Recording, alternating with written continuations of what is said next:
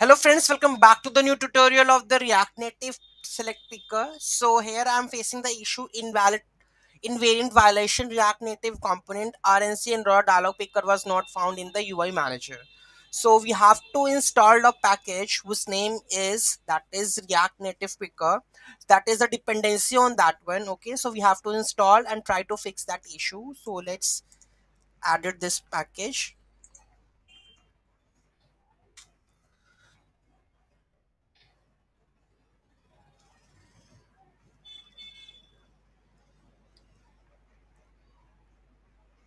Okay, so we have to go with the build.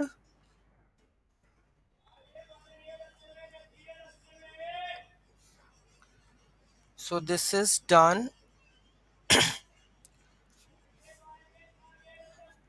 Let's add the React Native reset cache, reload this build.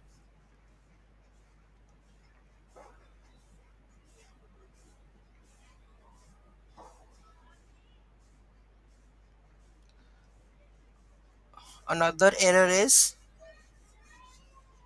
if it is installed, warning is rn select picker, but its value is undefined. That is the first one. Another one is the invalid. This can be one of the might be I need to install this package with the pdips, so I need to install this one package. Control C, React Native Picker big C pdips. Okay, I need to install add this one.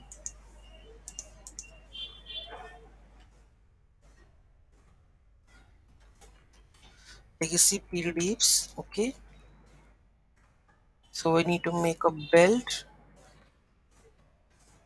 or you can say that it is if it is working. Let me reload this.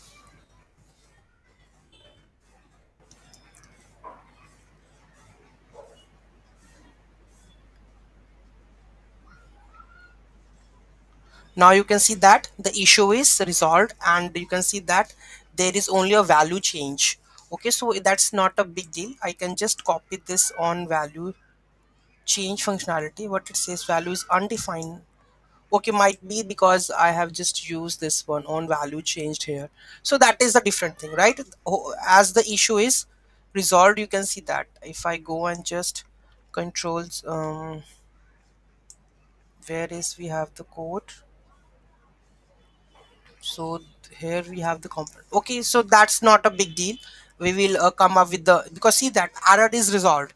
If you're facing that issue, you need to add this part of the rn dialog. If you are UI dialog manager, you have facing the issue, then you need to follow this rule, that you have to install that picker select package, so that it will remove that error. So any doubt, any query in that, just let me know in the comment section.